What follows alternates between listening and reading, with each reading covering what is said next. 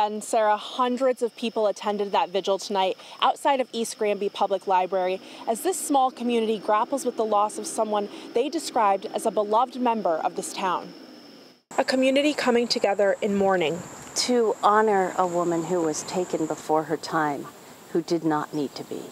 The town's library director, 48-year-old Doreen Jacius, the victim of a murder-suicide. Monday evening, a vigil was held outside of the East Granby Public Library to remember her. Thoughtful, kind, very caring. Her job at the library suited her very well. She was very proud of what she did, and she did a great job at it. Those who knew Jacius all described her the same way, a beloved member of the community who made an impact through her work. If you had any complaints, you just got taken care of. She did her job. She's a good woman. To find out that this happened to her was a real blow. She was a sweet, kind, lovely person. Jacius' husband, 49-year-old Thomas T.J. Jacius, died by suicide.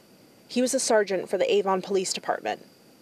The couple was found dead in their home on Winding Hills Road Sunday evening.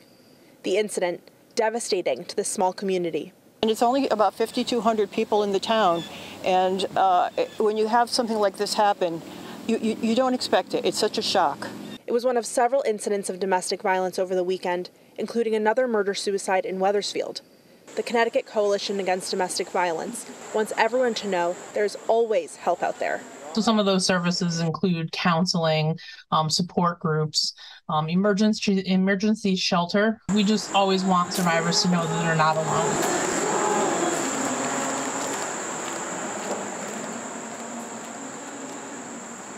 And tonight, the flag is at half-staff outside of the library, which was closed today and will remain closed until Friday. We do have more information on domestic violence resources on our website, fox61.com.